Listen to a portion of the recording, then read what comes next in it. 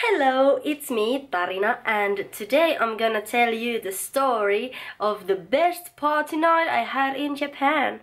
It was the best. I was in Japan with my classmates and friends, and among my friends I have the reputation of being the Tinder guru and Tinder assistant and anyway, the Tinder master.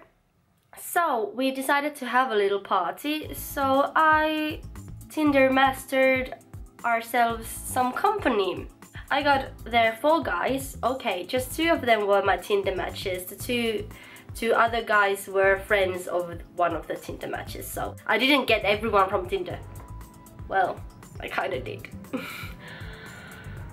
We invited them to my room on the condition that they would bring us sake and maybe some juices, and so they did. And the thing that we did was we had them like big water bottles, and we cut them open to have them like as cans. We would just mix some sake and some juice and had an amazing drink. It was the greatest idea ever. We were having a blast, and it was time to cut another can for us. I didn't have any scissors, so the way that we would cut them was with a knife. And because I was the host, of course I was gonna do that. I was there cutting, and one of our guests yells at me, "Tarina, be careful, you're drunk!" And of course I'm like, "No, I'm not drunk!" And I might have cut myself. "Tarina, you okay?" "Yeah." "Did you cut yourself?" "Yeah." And I don't know if I have a scar there anymore. Okay, so can you see that little line there? I have a scar there. I had a forever memory. So every time I cut myself, I get a bit dizzy because my body doesn't like losing blood, even though it might be just a little bit. It did bleed. It was like I just got it diagonally. So we just got little band-aids and put it all over my tiny little finger, and because I was dizzy, I had to have my legs up.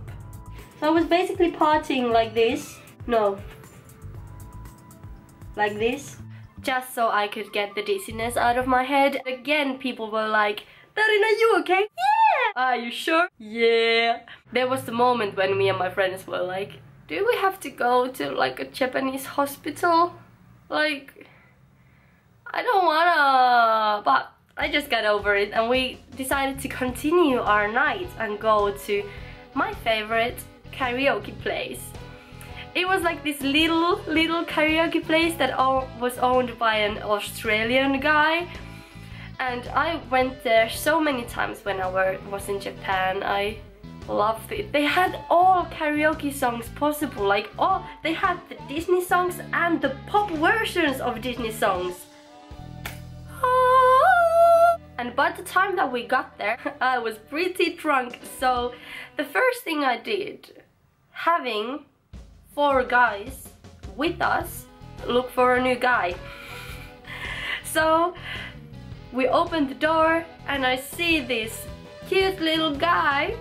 I go straight to him. I find out that he's British, and I decide that he's my new boyfriend.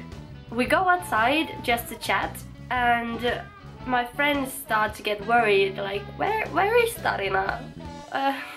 Where did she go? And then they look down from the window and they see me throwing up on the street with the British guy holding my hair. How to seduce a man? I know. Then my friends come down with my purse, and I take my purse and I'm like, "Thanks guys, I'm gonna go sleep with him. I'm gonna go sleep with his place. I'm gonna go sleep at his place." And my friends were like, "Okay, like you're Tarina, like no one can stop you." And I'm like, "Thanks."